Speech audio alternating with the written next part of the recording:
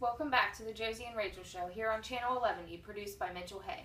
Yes, welcome back. Now today is a very important day. Oh yeah? Why is that? Well, it's National Invasive Species Day. This day was made to inform those who don't know a lot about an invasive species. So what kind of species are we talking about?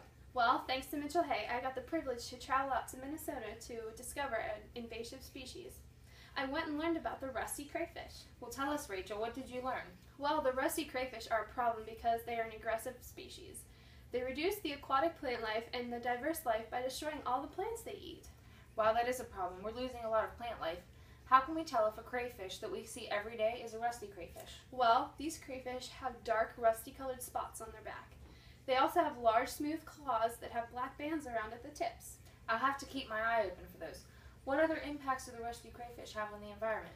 Well, the rusty crayfish deprive native fish of their food source. Also, these crayfish attack the feet of people who are swimming. Wow, that's insane. Where can we find these animals? The first sighting of a rusty crayfish was in 1967 over in Minnesota at the Otter Creek. Since the first sighting, they have expanded to about 50 different water sources in Minnesota. The crayfish inhabit lakes, ponds, and small streams. They like to be under rocks and other things that provide cover and protection. You said they destroy plant life while they eat, so what do they consume? Well, according to those over at the Minnesota Sea Grant, the rusty crayfish are considered an opportunistic feeder. They eat a diverse list of aquatic plants. They also eat snails, clams, crustaceans, fish eggs, small fish, and even decaying material. This is all very interesting. What do we do if we see one of these creatures? The best thing to do would be to call your local game commission. They can come and take care of it. In Pennsylvania, you shouldn't have to worry too much about them because they aren't really around here.